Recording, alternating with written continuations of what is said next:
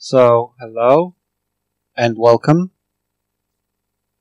My name is Krzysztof Ożóg, but you can call me Chris if you like. You can find me at LinkedIn and other social media. And today I'm going to be talking about our adventures with Acquia and Headless approach. But first, my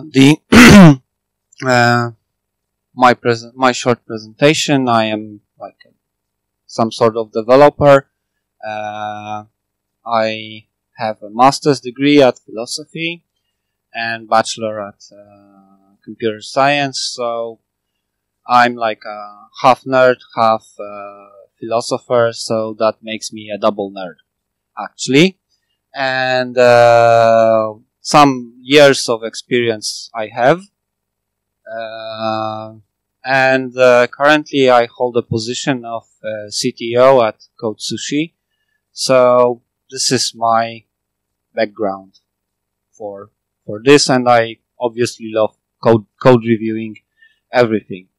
Even if sometimes I even go to the neighboring company and do code review for them.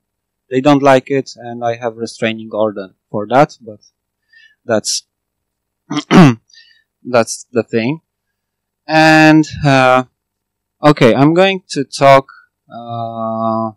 about the headless approach and Acquia. So first, I need to explain what the headless approach is and what did we understand by headless. Then, what was our plan for that? What was good in our approach? What went wrong? And I'm going to draw some conclusions from that and share it with you. Where was our biggest mistake in this case study? So, probably if you are like in the Drupal world, you all are familiar with the headless approach, like kind of new hot thing in Drupal and WordPress community. Basically, we treat the WordPress or Drupal or any other system. Actually, yesterday I heard that Magento is also the thing that can be dealt with in such way.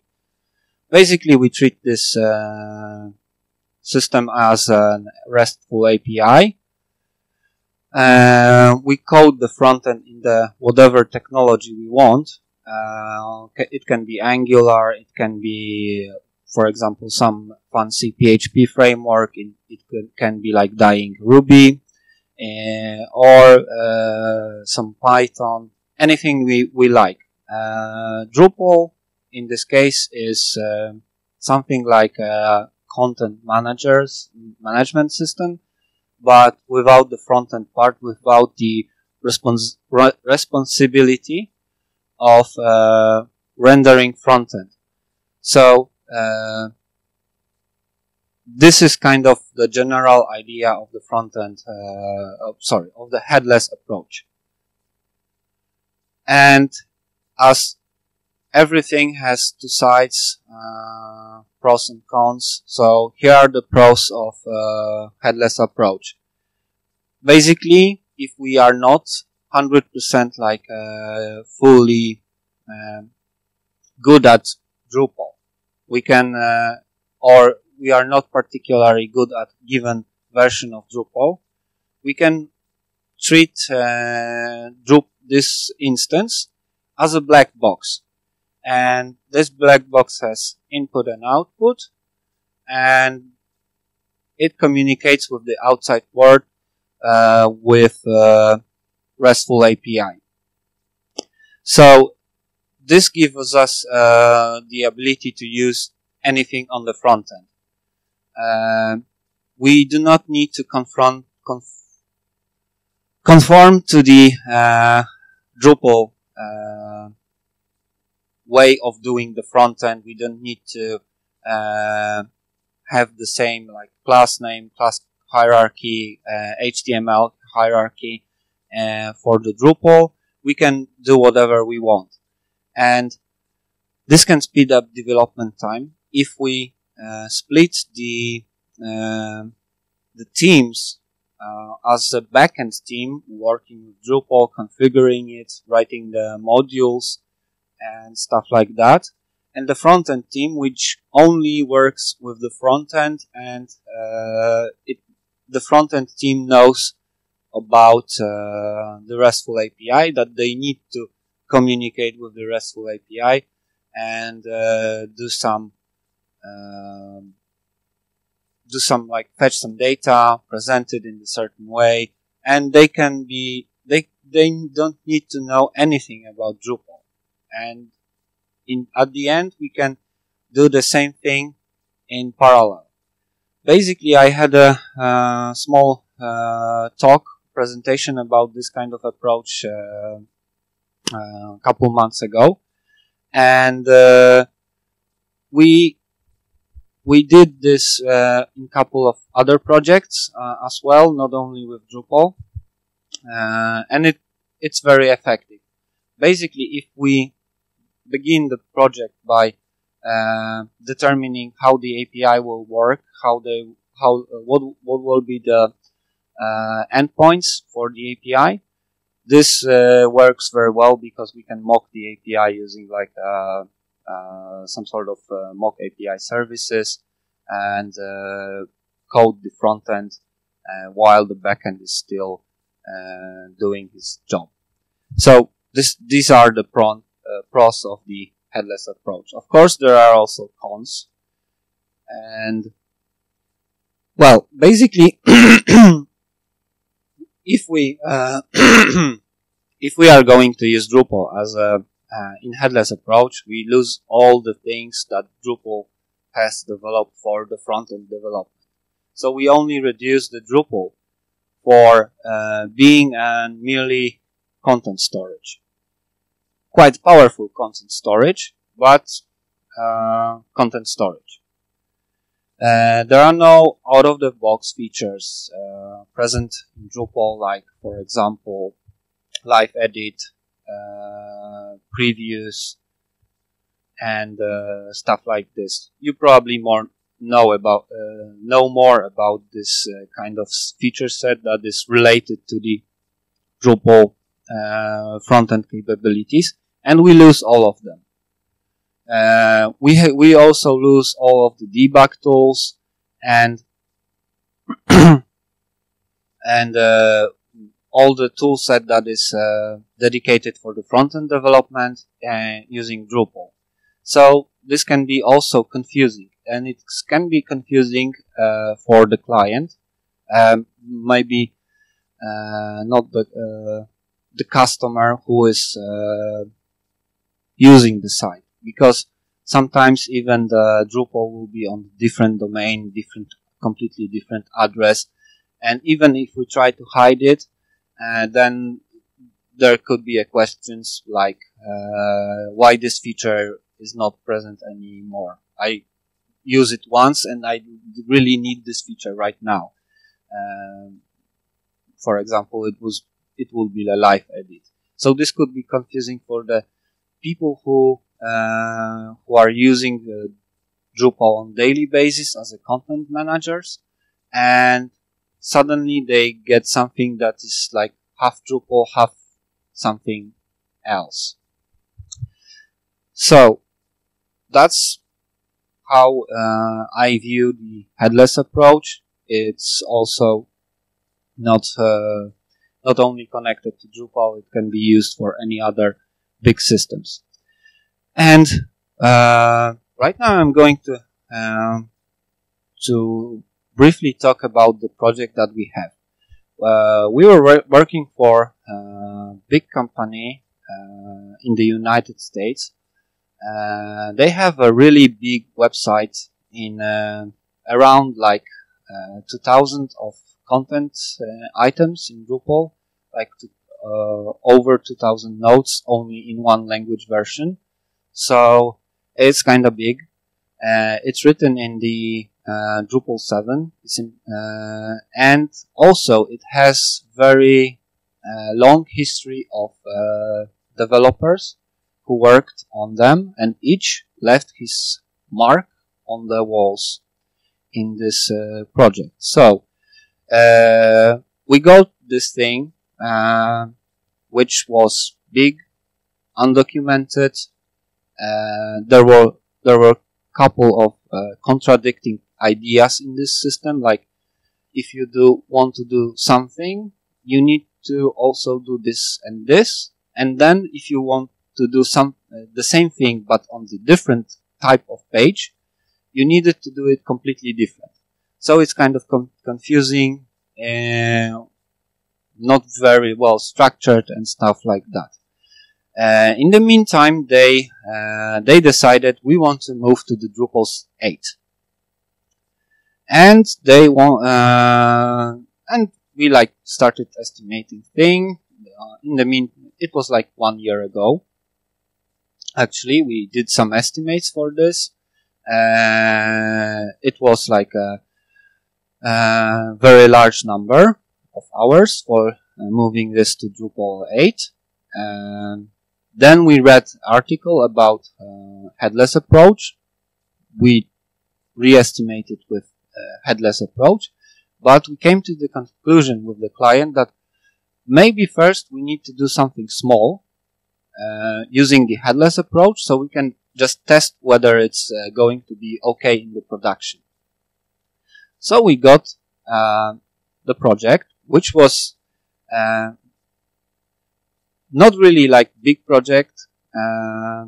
It was more like a landing page with a couple of features and ability to edit those, edit some pages, create new one, create the articles, embed some feeds from the social media, and this was the project that I will be talking about right now.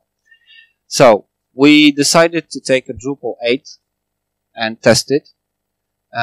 We wanted, first of all, to check whether headless approach is something that we can work with, and what's more important, how it will be behaving in the Acquia.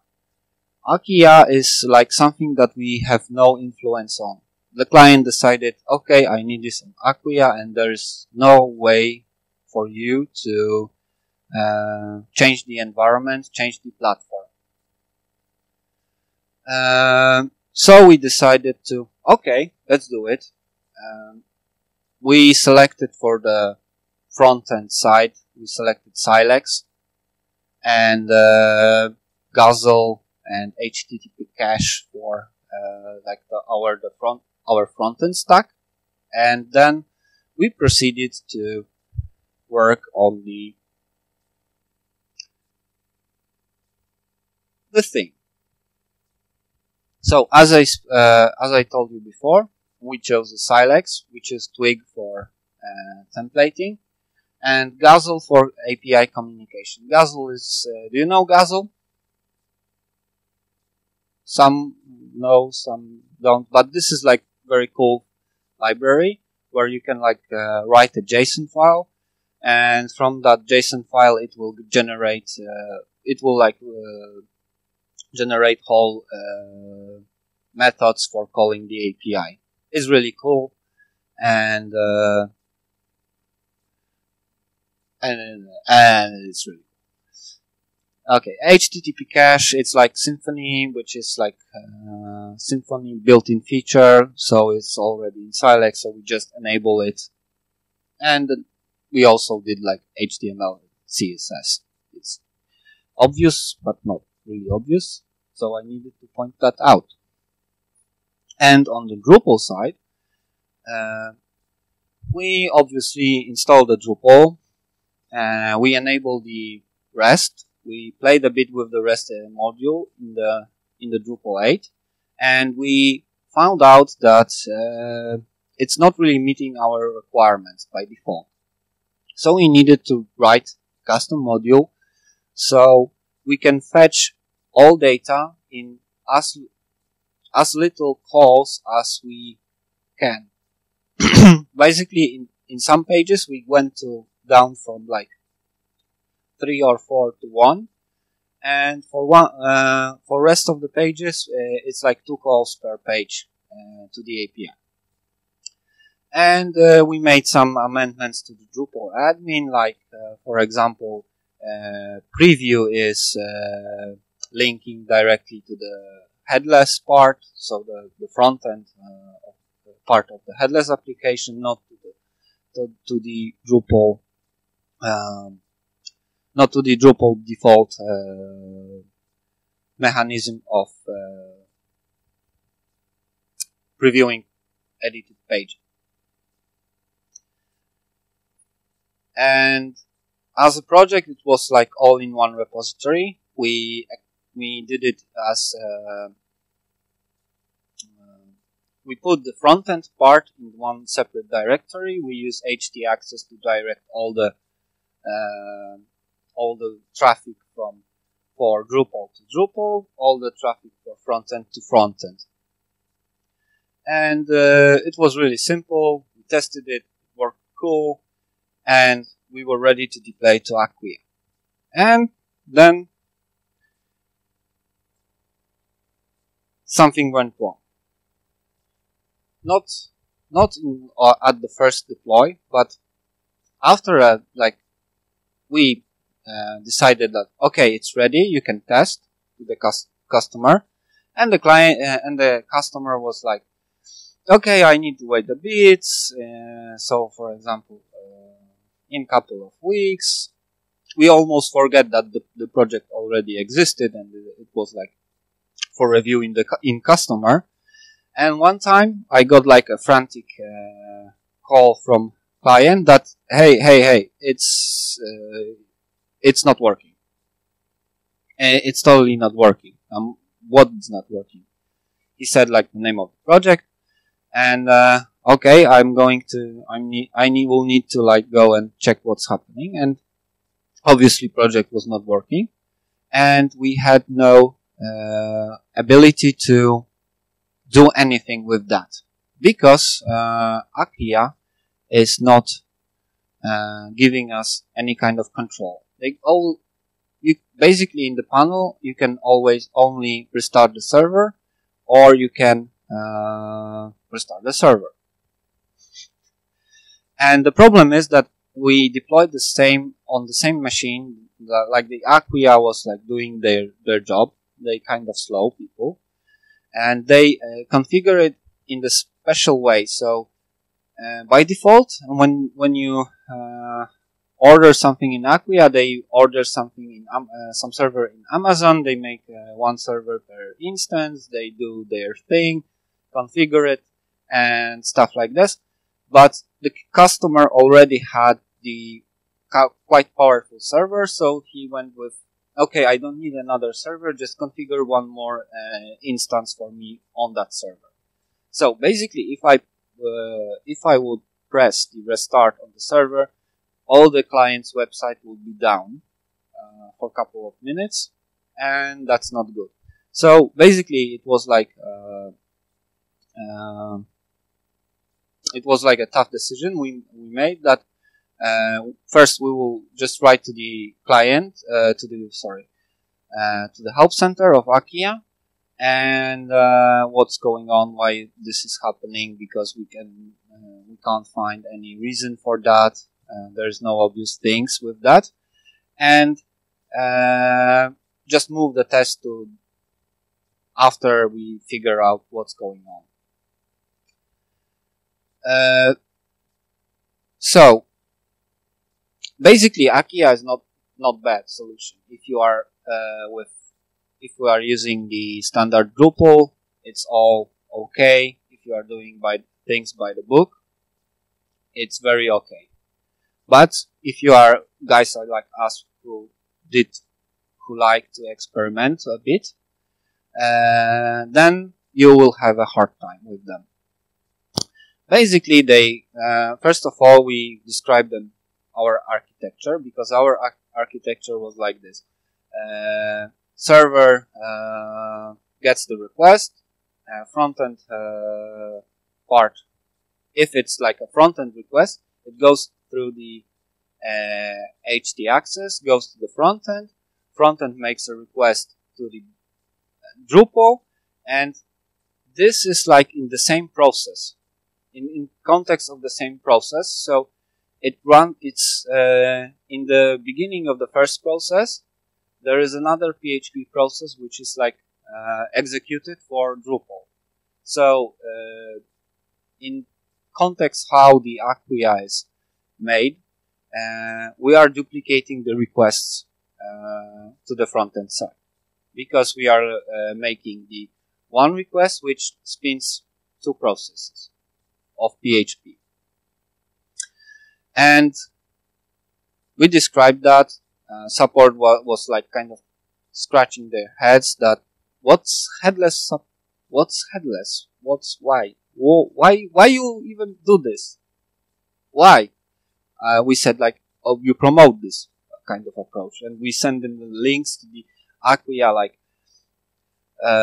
doing headless something with Drupal and Acquia. We send them and they were like, what? And this is like the support. So there was like no connection between the support part of Acquia with the marketing and new ideas guys. And we battled like on emails couple of times, and they finally we tested it on our server. So we just set it up on our server. We load tested it with like the Apache tool for load testing. It was very good, stable, and something like this.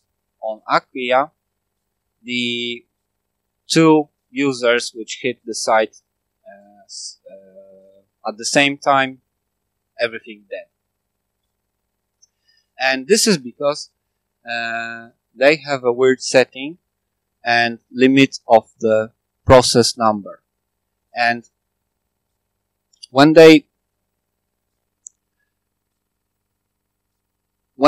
we discover it, it was like, okay, it's like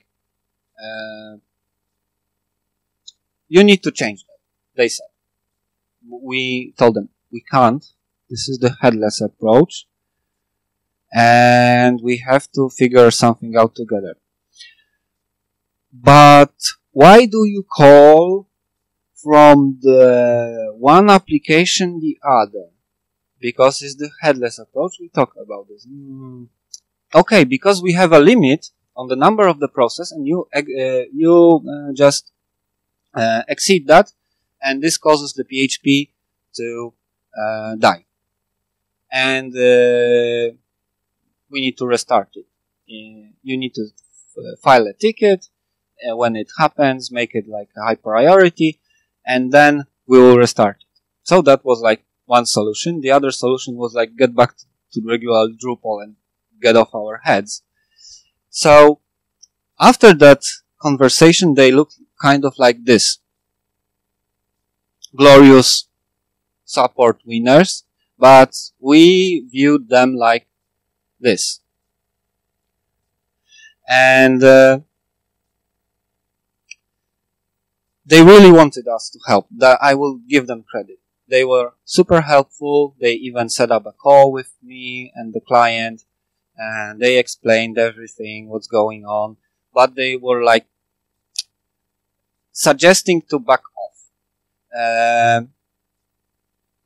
They help us find the problem, but they did not provide us with any solutions, and they also did not want it to change anything in their setup for this particular project. So they said, no, we cannot manipulate with our algorithms to calculate the number of processes per environment. So this is the time that we needed to draw some conclusions, and the conclusions are this. headless approach is really cool. We had real fun doing the headless approach. We learned a lot with the Drupal from the side that we wanted. Like, get to it from the most approachable side and develop some plugins, check everything that we want. And we figured that the headless approach is good, and it can be beneficial. And also you can have multiple other services coming together with like one front end to rule them all. You can even imagine the setup where there is a Drupal, WordPress, I don't know why, but it can be, and Magento, and one front end which is managing all the stuff from those servers. But I think that the platform as a service suppliers like Acquia, we did not try Pantheon, to be honest, in this particular setup, but probably, maybe if not with this kind of process that we had, we probably think that there will be some other problems with Pantheon, for example. We are not sure, but we suppose we think that it is very probable that maybe not the same, but other problems would be. And this is like the problem with the headless approach. If you need something custom, probably you will need to have something custom as development, like deployment environment, production environment, because those platform as a service are good. They know their stuff. They know how to handle Drupal deployment, how to serve Drupal, but they don't want to serve it to conform to all the changes that particular developers are making. So be careful with the PAS, so PAS, and mind the environment. We neglected this at the beginning, and that was our pain to suffer, because honestly we did not think that Acquia is very something special in regards to like the PHP hosting. So we thought that, okay, it will work. It will work on our server. It works on any kind of PHP. So why the hell not on Acquia? And to be honest, we learned our lesson.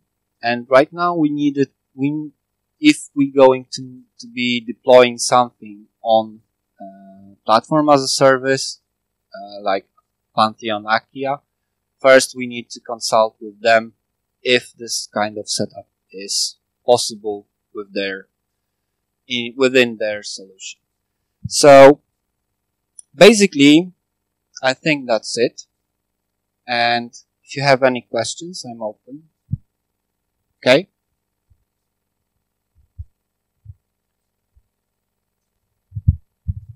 Thank you.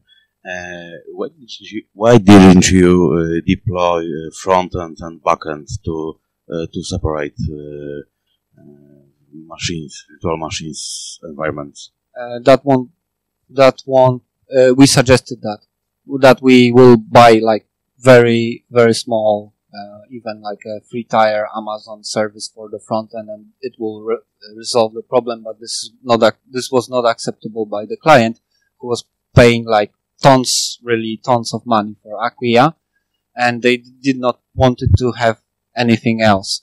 But yeah, that would be the solution, the perfect solution. On Acquia to separate machines should help. We found also the other solution, which was like to use basically Acquia, yeah? Okay, they give like dev, staging for testing, and production. We did something like this first in like one of our first approach.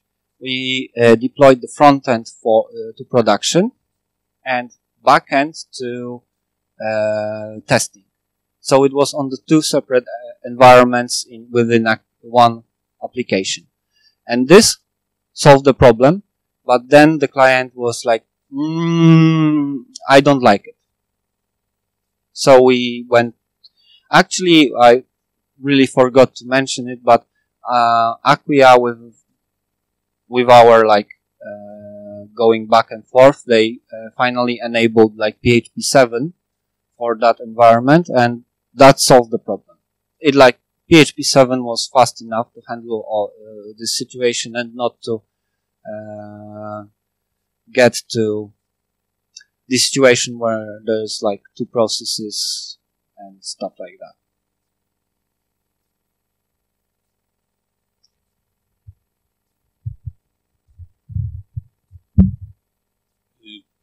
What was the purpose behind using this middleware with the Silex and tweak instead of using just some JavaScript framework?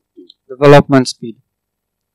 We were much more familiar, and we have much more resources with for like people knowing just pure Twig. And we have much more knowledge about the Silex and Symfony than we had on Drupal, and we were not. It was like something that we thought it was good for our purposes, and also we wanted to have a test drive. We wanted to have some small project that would be something that we can check whether the headless approach is something that we can go with for the big project, which is rewriting the big site from the 7 to 8. And we resigned from that. We are doing like regular Drupal migration for that. If you would have been able to choose a different hosting solution, would you still, and the decision was yours, would you still move away from headless for the big projects? No. If it would be like best working well on Acquia, we would not move from the headless approach, because then the thing is that when the front-end developers would be working, there will be very little time for them needed to adjust to Drupal quite complicated rules for the front-end development. And we choose something that we can test our ability. So we use Twig. We are Symfony company primarily. Drupal 8 is using Symfony components. So in our head it was like good idea, and we wanted to have the front-end part to be as little dependent on the Drupal expert that we have in our team as possible, so the front-end can go and be producing new views without need for waiting for the Drupal expert part, for example. So is that answer for your question? Yes. Thanks. Okay, so so it appears that there are no more questions for me. So thank you for the opportunity to share my thoughts about headless approach, about Drupal, about Acquia, about all the things. And I encourage you to contact me anytime if you have like questions later. You can find me on the social media, and you can always just hit me an email on this particular email, and I will respond to it. And thank you very much for opportunity, and what can I say else?